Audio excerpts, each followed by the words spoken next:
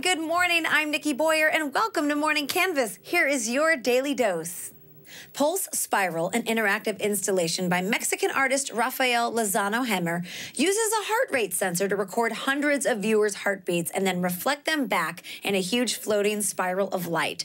The paraboloid spiral has over 400 light bulbs, all blinking, or should I say beating, from the rhythm of many different hearts. Pulse Spiral is on permanent display at San Francisco's Exploratorium. We have two very special birthdays today. First, this lady, Lucille Ball. She pioneered the sitcom with I Love Lucy, and her screwball slapstick style has significantly influenced the shape of comedy as we know it. And second, this fella, Andy Warhol. He was the most famous artist in the last quarter of the 20th century, and there is no debating his legacy. Happy birthday, Andy, and happy birthday, Lucy. Frankly, it's hard to tell which of them has a better deadpan.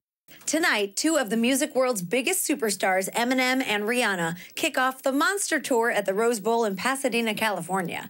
The idea of a joint concert has been brewing since the two musical icons first worked together on the Eminem chart topper Love the Way You Lie back in 2010, but only became a reality last fall after their collaboration on the hit song, The Monster.